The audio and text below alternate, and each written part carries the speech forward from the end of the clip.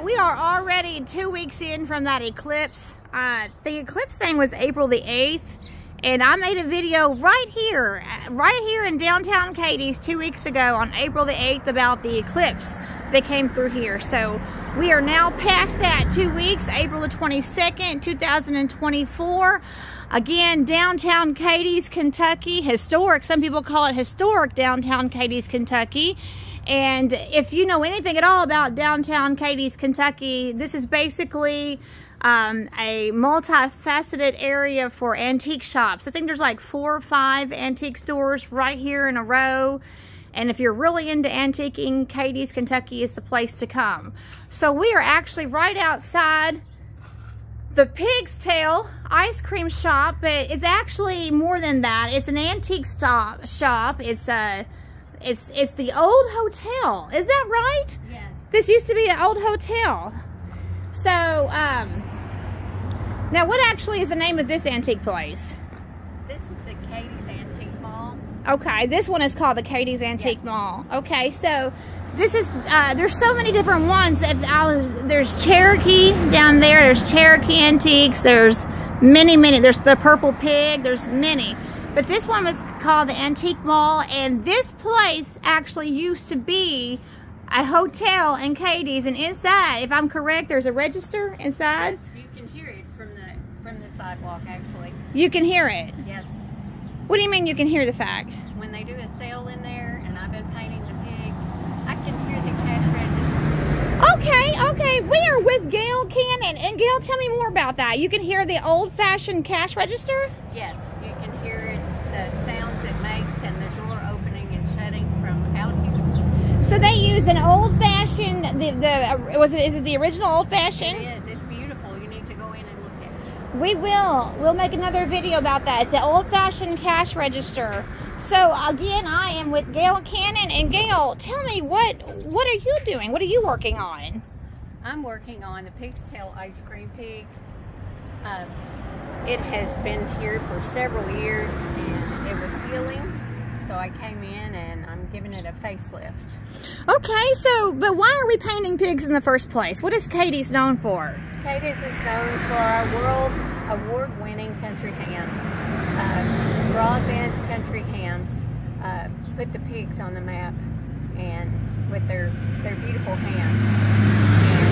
So would you say that almost every business in downtown CADIZ pretty much has a concrete pig? They do.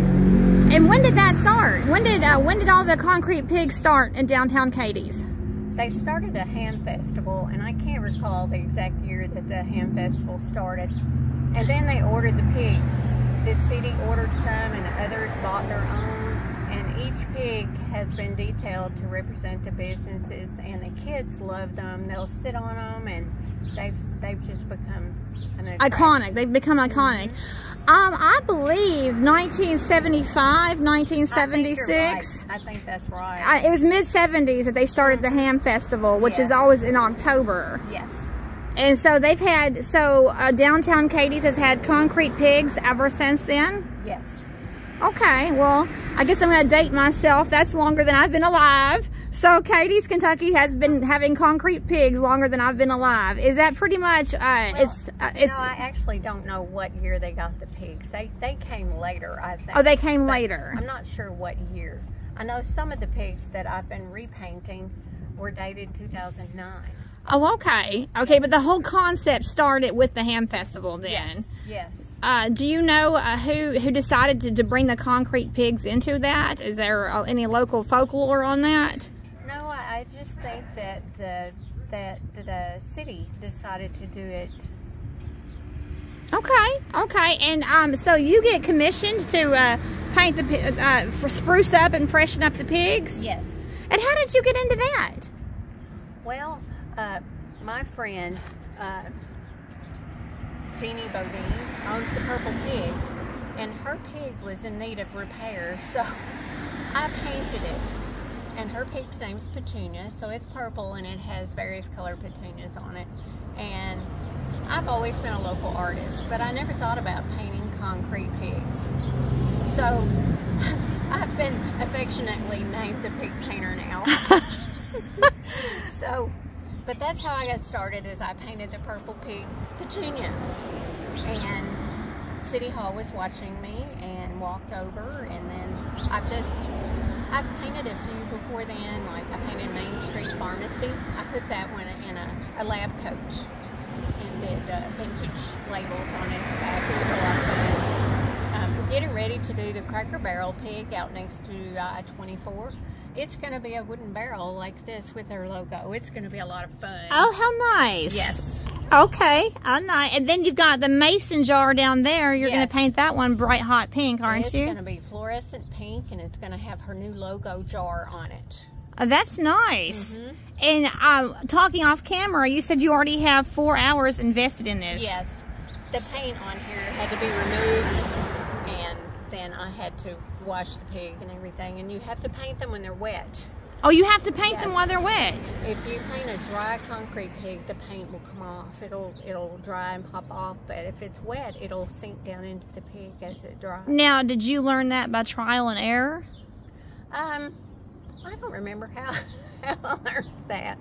But now, is that with all concrete things? Obviously not just the pig, but that's with all concrete things. Yes, and then a good few layers of a nice sealer, because like I said, the children love these. They're going to be climbing on them and getting pictures. This is another picture opportunity during the Ham Festival. You'll see the pigs with all the That's true. And adults. Well, that's true. I have seen children climb on the pigs and take pictures with that. So how many pigs would you say that you have painted in downtown CADIZ?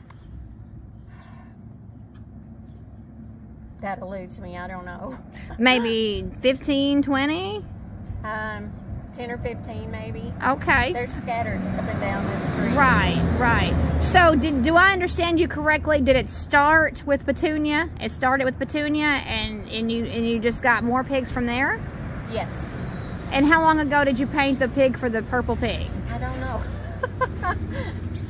Just many years ago. And then of course you said that City Hall is right across the street. It is. And then they saw that. So so I was being nosy. I was in your paint box, and I noticed these templates, and you said that you actually made these. Yes, I make them, and then I can stamp in the details, and then I come back and paint them by hand. Okay, so tell me about your inspiration for the designs on these pigs, on this particular pig. Well, Mary, who owns the CADIZ Antique Mall here, she's wonderful. She said, I want you to paint my pig. And I said, what do you want it to look like? And she said, I trust you, just paint it. So I was thinking, and I thought, we're all about pigs, right? Right. So why don't I do pig faces for the ice cream flavors? That's lovely. So that's your own, obviously, unique idea. Yes, well, it's inspired by the internet. Right. But I still wanted to do So obviously you couldn't just go to Hobby Lobby and buy pig ice cream cone templates. No. You had to make those yourself. Yes. Because, well, I mean, so you go beyond just painting. You are an artist in your own right. I mean, anybody that can make a template and work from a template has to be an artist. I want them to have one-of-a-kind, things that are unique. So are you typically given, when you are commissioned to do a pig, are you typically given the freedom to do it the way you want, or do they usually have ideas of what they want? I recently did the Lions Club pig, and it's the next pig up the hill from the purple pig Petunia. It was donated by a gentleman, and it was painted already when it was donated, and it had a lion's head painted. And it had faded over the years, and the paint was all coming off. And the Lions Club president asked me to paint that pig and to use the same theme out of respect for that gentleman. So when he comes back to town, he'll be able to see his pig all fresh. So you just freshened it up then? Well, I gave it a little bit more of a flair. So oh, okay, okay. But I still stuck with the same theme. Right. And the other thing that she wanted me to do is she wanted me to make sure that I put "We Serve," the Lions Club. That is their motto, "We Serve." Okay. So it's in a big red heart at the bottom. All right. And you have a project that you're working on, if I understand it correctly, where you are putting together a portfolio? Yes, I actually have a Facebook page called The Painted Pigs of CADIZ, Kentucky. And it's so new that it really hasn't got very much on it at all. But I intend on going around and gonna do interviews for the people that have the pigs out in their business, and not only the ones I paint, but the ones they paint. Some people like to paint their own pigs. Okay. And there's a lot of artists, you know, and a lot of good painted pigs. Okay. But I thought I would give everybody a shout out, every business here, because whether you painted it or not, yes, whether absolutely. you just to recognize the business and their pig, yes. whether you painted it or not. There's several places in the United States that have things that are unique, that are painted out front in their downtowns and things, and I wanted us to have the same thing so we can get ours out there too. So do I understand, Gail, that you have already established the Facebook, but you just don't have anything on it yet? Or I don't have anything on it.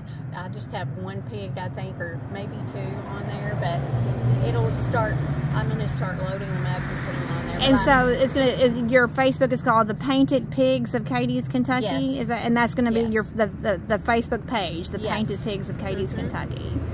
So even though you just started it, you're going to start loading up pictures and then featuring the different businesses. Yes. Is that correct? So people can now go to it and follow it, correct? They can. And Okay. it'll be updated as I get an opportunity to go through and talk to everybody and get pictures and things. And I just want everybody to be able to tell everybody a little bit about their business and bring some more things this way. Do you think that if it grows big enough on Facebook, do you think that you'll ever like maybe make a printed form of it and take it into like a booklet? I haven't really ever given that any thought. Like if somebody were really into photography, they could go around CADIZ and take pictures of all the different pigs and make really nice pictures and put those in like in a book. They could. That would probably be a #1 seller here in Western Kentucky, probably.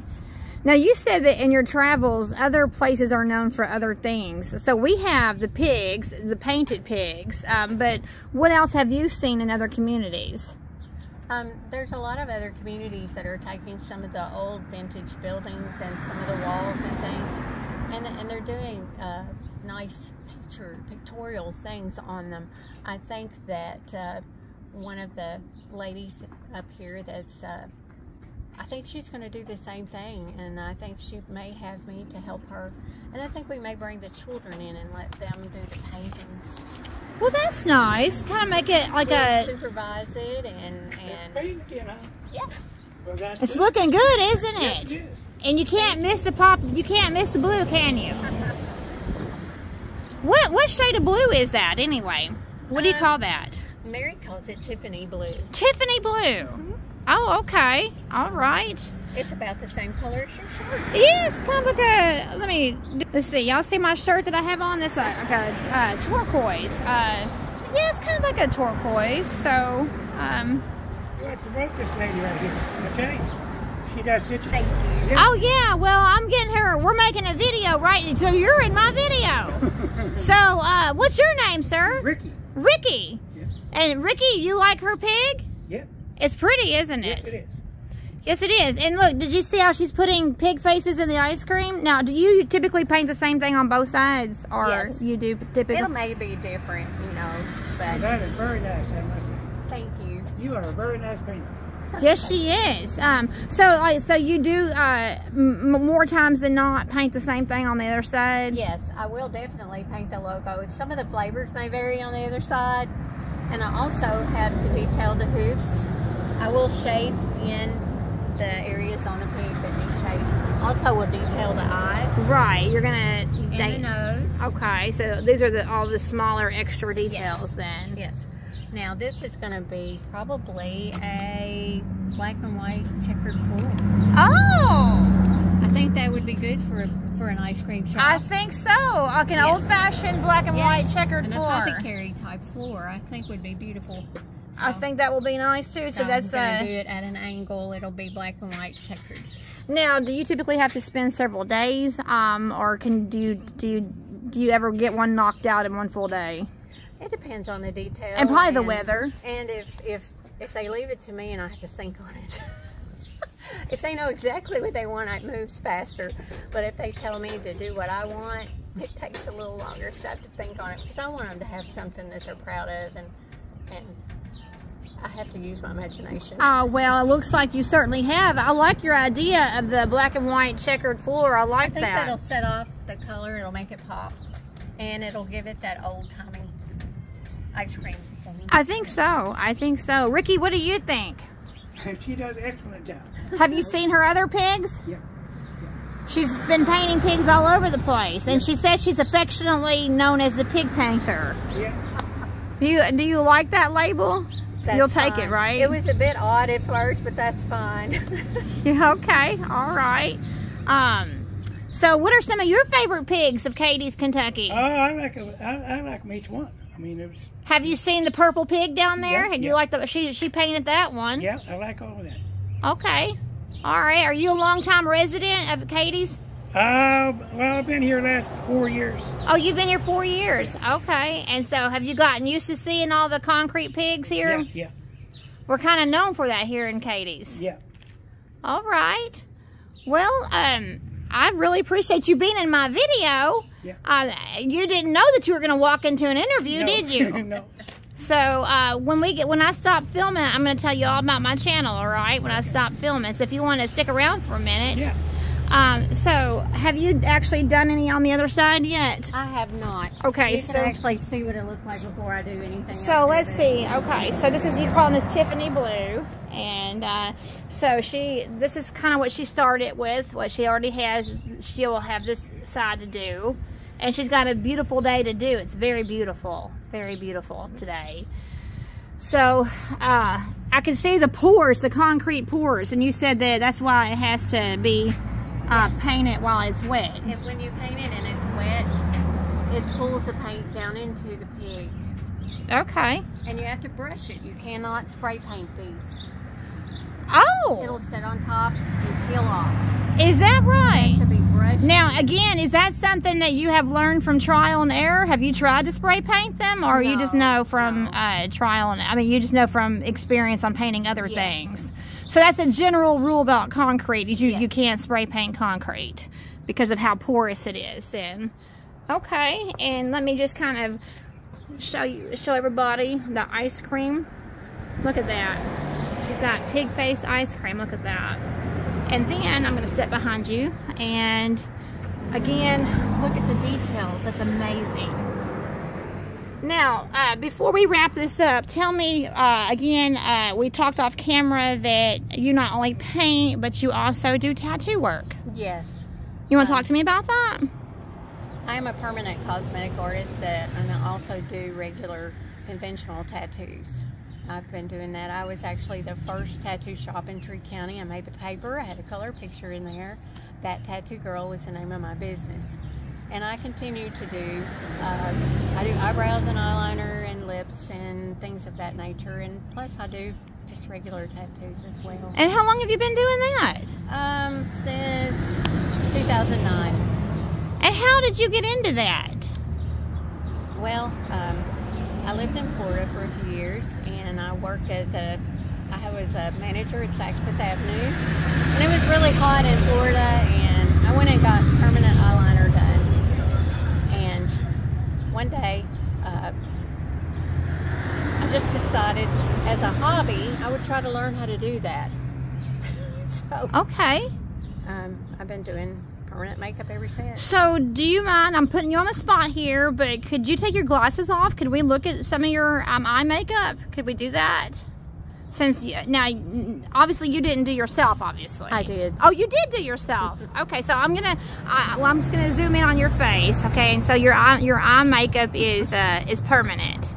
Now, what happens if you, I mean, obviously you have to make the right decision on the colors, because if you don't like the colors, then it's permanent. Yes. So is there a lot of thought that goes into that about, Well, actually, there's a thing called a Fitzpatrick chart, and that tells you if you're blonde and fair, or if you're dark and olive and such. Certain colors work best on certain things. Like, you cannot use pure black on dark skin. If you do, it'll pull blue. really? So you always use a brown black on dark skin, and then it heals in black. Okay, okay. And Now, the same with olive complexion. It'll pull green. So you have to know what colors work best on which skin. and you've got to that. respect the person. You've got that all figured out, Yes. then, and you've Then you can use black to have a really dark eyeliner, or you can use a gray, or you can use a brown black. I don't recommend brown eyeliner. Brown eyeliner makes you look like you have the flu. It gives you rabbit eye. Oh wow! I just say no, I won't do that because I don't want you to look sick. Right, right, I exactly. want everybody to look healthy and beautiful and happy. So is that kind of? I have to ask. I mean, isn't it kind of scary to tattoo somebody's face? Isn't that kind of scary? It is, especially when you first start, because the thing you have to do is you have to respect the person at all times, no matter what. And there's certain ways that you hold things, and there's certain ways you have to expect somebody to jump. Right. My instructor would go around kicking your chair, grabbing you. He didn't want you to be jumpy. He taught you to lift your hand. Okay. So, nobody's got me yet. Okay. Okay. Okay. That's great. So you obviously have to like what you do in order to do something like that. Yes. Yes. I like making people happy. You should see how happy people are when they get new eyebrows and new eyeliner. That's amazing. That's amazing. So I have to ask, I mean, it goes without saying, in your line of business, have you ever had anybody regret getting makeup tattooed? Of course, it's not your responsibility. That's on them. But, I mean, have you ever had anybody regret it? I think that I always talk to everybody before we do it. And the other thing I do as a safeguard is I draw their makeup on them. I draw it on with a pencil, a permanent marker in the right color. I let them see what they're going to look like before they get it. Oh, okay. I don't want them to have any surprises. Right. Well, that makes sense. And I'm assuming that you probably have a very satisfied customer base. Yes, thankfully. And I'm very, very humbled. Are there any other tattoo artists in CADIZ, or are you it? Yes, yes. There's the Blue Horse Tattoo. It's out at it's west of CADIZ here. They're friends of mine. He's wonderful. He does beautiful work. Okay. He and I had a race to see who was going to get to be the first tattoo shop, and I beat him. Oh, is that right? Okay. Well, that's amazing. But like okay. I said, they're wonderful. Okay, so if you're not tattooing and tattooing makeup, then you are basically, I was going to say tattooing the pigs, but you are painting the pigs. And so you get a little enjoyment about through all these different varieties of artistic expression. Yes, I love doing this. I also do portraits. I do portraits of people too. Oh, that's amazing. Okay, so you have endless talent. You have talent with no end. I had a wonderful art teacher, and I always give her credit. Okay, what is the name of your art teacher? Her name is Peggy Thomas Kemp. Peggy Thomas. Was she a teacher? Yes. In the Peggy Kemp. Was she at Hopkinsville High School? Tree County. Oh, Tree County. Mm-hmm. Okay. She's wonderful. Okay. She will teach you how to see what you're painting. Okay. And you can look at something and you still might not paint it, or you might not draw it. You have to draw what you see. Okay. And I didn't understand that until we were drawing these barns in a field one day with charcoal, and I had a really good start on mine, I thought. And she came by and she put her hands on her hips and she said, "What are you doing?" And I said, "I'm drawing that barn." She said, "No, you're not." I said, "Yes, I am." And she said, "You're drawing the front of the barn. Where are you sitting?"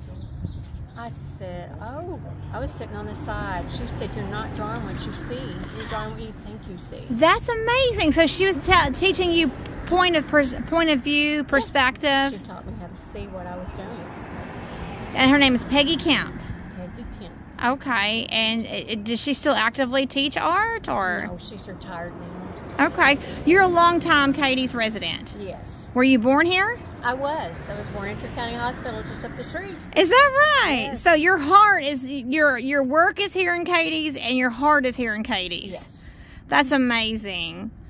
Well, I appreciate your time. Again, we're talking with Gail Cannon, affectionately known as the Pig Painter of CADIZ, Kentucky, and I really appreciate your time, Gail, and I look forward later to coming back and seeing the black and white checkered and all the extra details, because I've kind of interrupted your work here. I basically saw you and I'm like, I gotta talk to this lady. So thank you so much. I appreciate it, and I'm looking forward to seeing the pink pig down there at the mason jar. I'm looking forward to seeing that, and so we're going to talk to people to get them to go to the very new Facebook page called Painted Pigs of CADIZ, Kentucky. Yes. So new that you still have to get some things up It's there. under construction. Under constructions. But Yes. we're going to tell people to go there now and to be make it on their friend now. The Painted Pigs of CADIZ, Kentucky.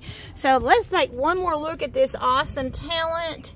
And again, I'm talking to Gail Cannon. Gail, thank you so much for your time today. I really appreciate it. Thank you for stopping by. Yes, ma'am. And you have a wonderful, lovely day finishing. Are you going to name this pig too?